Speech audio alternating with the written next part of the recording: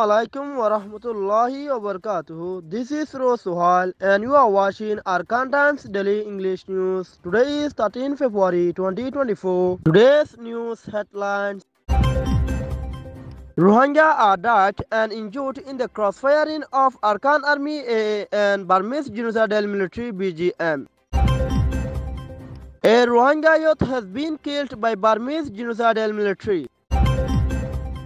A Rohingya youth has been killed by a non-armed group in camp. Details of the news. Many Rohingya are dead and dozens injured in the crossfiring between terrorist Arakan Army AA and Burmese Genocidal Military BGM at Pektet in Chokto Township, Arakan State, Myanmar. An inhabitant of Pektet said that 9 Rohingya villagers were dead and more than 20 seriously injured in the crossfiring of terrorist Arakan Army AA and Burmese Genocidal Military BGM on the last 12 February 2024.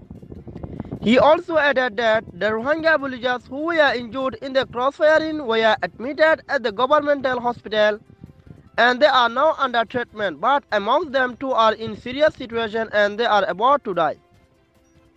A deceased family member said that the Rohingya who were died in the crossfiring between terrorist Arakan Army AA and Burmese Genocidal Military BGM were brought homes and buried them in the graveyards. But the injured Rohingyas are admitted at hospitals and they are under treatment.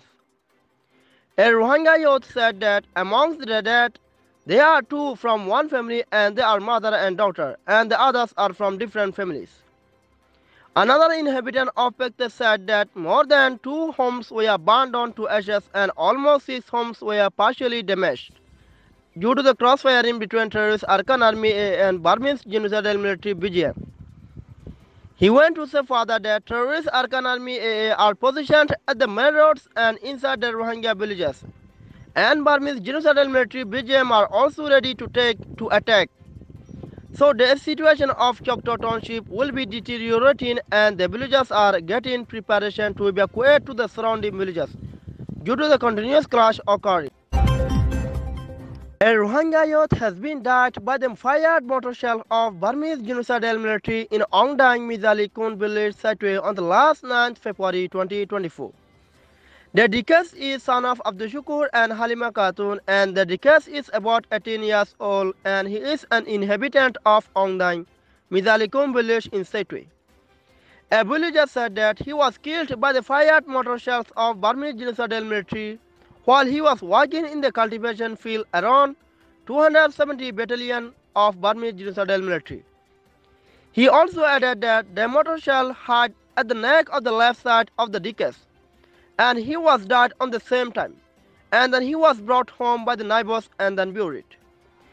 An inhabitant of the village said that Burmese Genocidal Military from 270 battalion intentionally fired the mortar shell toward the cultivation field, and it hit to the Rohingya and killed a Rohingya youth and a cow too. The remaining Rohingyas inside Arakan state can't address their sufferings and challenges to the world due to the network issues, and the remaining Rohingya are confronting with lots of challenges inside Arakan State, Myanmar. So they are requesting to international communities to aid and support them and to protect them from being targeted by both terrorist Arakan Army AA and Burmese Genocidal Military BGM.